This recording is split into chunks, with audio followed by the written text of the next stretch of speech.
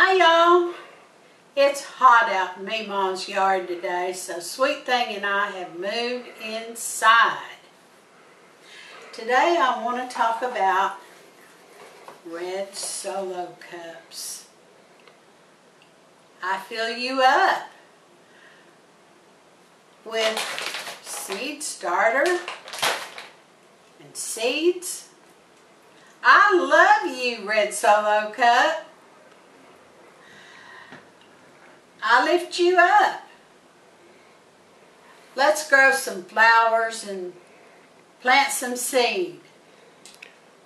Well, now that little ditty's going to be running through your head all the rest of the day. Sorry about that.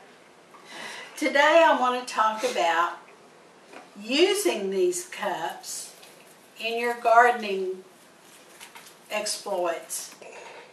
Today I've gathered daylily pods, and if I can get Sweet Thing to zoom in.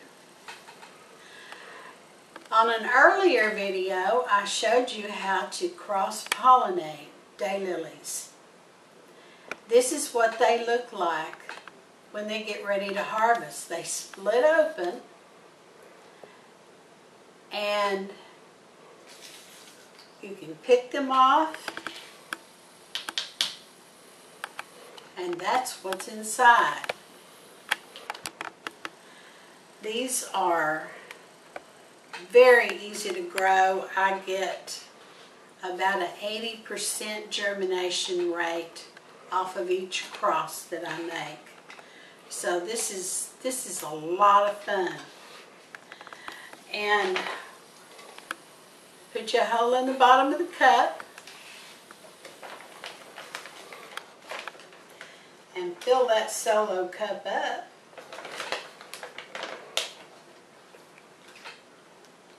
And put your seed down in it.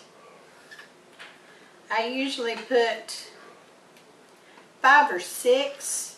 This one has 4, 5, 6, 7, 8. I've got 11 seeds in this one. Wow. So I'll do 2 cups to plant these. And just use your finger, poke it down in, not very deep, because otherwise it will never come up.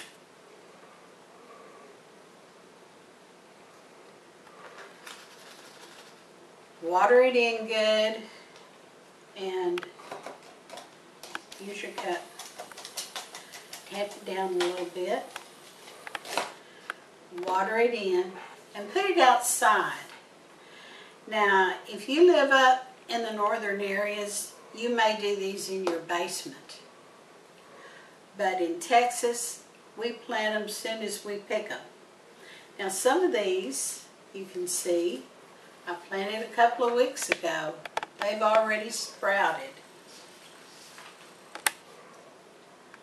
And these will grow off. Now, these I may transplant out into the ground this fall. So they have all through the fall to grow and develop their roots. And these Solo cups, you can do cuttings. This is a hydrangea cutting here. Now, this one that I'm planting is a cross of one that I hybridized called Wandering Star by one that I bought called Merlot, like the wine. I think I told you earlier, I name all of mine song titles.